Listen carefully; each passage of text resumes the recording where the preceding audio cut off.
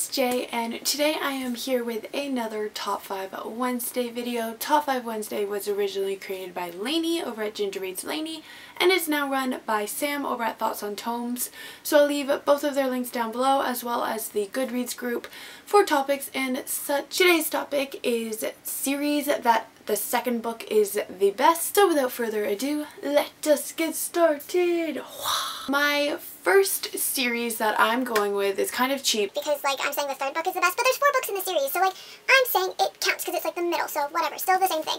But it is the Lunar Chronicles. I think that Cress is the best book. I personally like Winter and Cress, like, equally. But I love this series. It holds a special place in my heart. It's, like, my first sci-fi series that I read that I absolutely could not put down. I love the characters. I love every single one of them.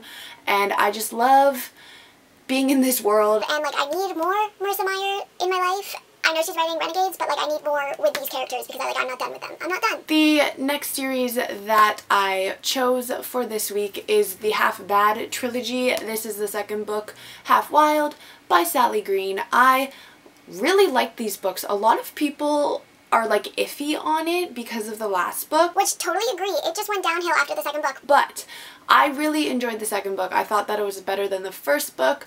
I loved the character development of Nathan in it, and I liked the character downfall of one of the characters. I really liked the relationship that formed in this book between two of the characters, and I like how one of the characters was despised by the end of this book. So definitely think that this one was better than the first and 100% better than the last one. The next series that I chose is the Summoner trilogy by Taran Matharu. This is the second book, The Inquisition. I 100% think that it was more like action-packed and exciting than The Novice, which is the first book. I haven't read the third book yet, which is Battle Mage, but I have it over there. So, like, it's gonna get done eventually. I'm staring at it right now. Like, book, you will be read one day. Just today is not the day. But I love this series. I think that it is a super cute, fun series, which can be read by pretty much everybody and they'll probably enjoy it because there's aspects of, like, so many different things in it. The next series that I chose is the Burn for Burn trilogy by Jenny Han and Siobhan Vivian. I like this book, Fire with Fire, the best out of the 3.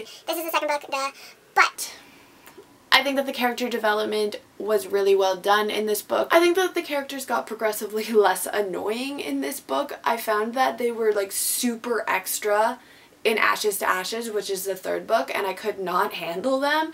It kind of just took a turn for the worst, and I was just like, what is even happening anymore? It started off, like, contemporary in Burn for Burn, and then it turned into, like, a paranormal thing in the last book, and I was just so confused with where it was going.